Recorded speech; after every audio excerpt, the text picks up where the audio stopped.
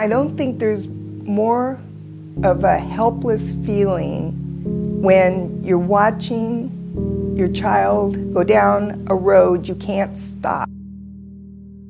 I actually don't even know why I was on that corner that day. I just remember sitting down and I shot up and was out. Like, I know that, because I usually don't fall asleep or fall out with needles in my hand.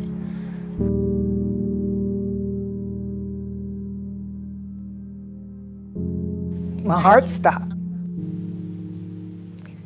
Just even that picture of him on the ground and Officer Donahue down on the ground with him, really, as hard as it was to look at that picture, my heart was full that this officer, you know, they weren't looking down on him, because people do.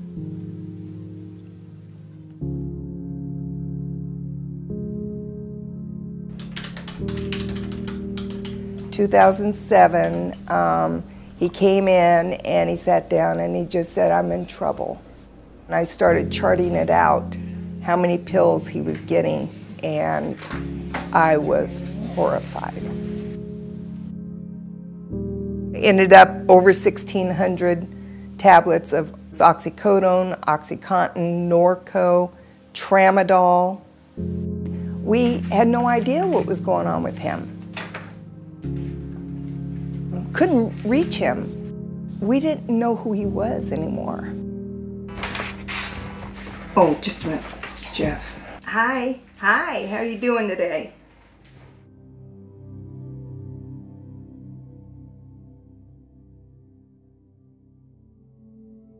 I OD'd 12 times in like a year and a half.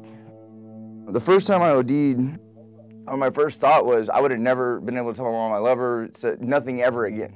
But like that was my first thought, and it took 5 shots of Narcan to bring me back. The next thing I did was get up and look for more drugs. People don't use these drugs the majority of the time to get high. They'll pay anything or do anything to keep out of the pain. They stay on the drug and become homeless.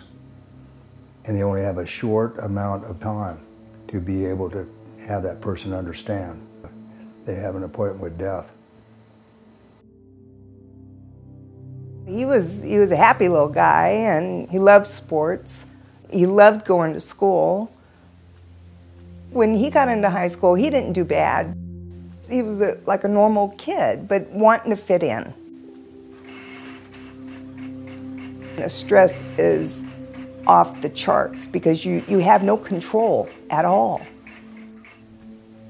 And missing him, just vacations that we never took, movies we never saw together, holidays we didn't spend together.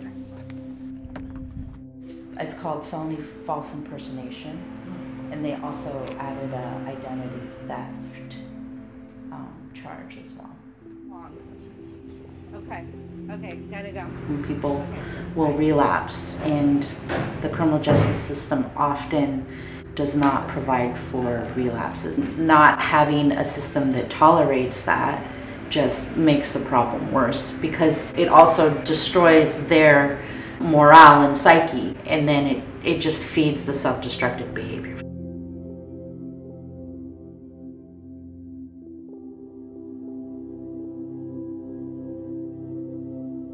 When I was getting out of these other places, I'm going back to the city to do drugs.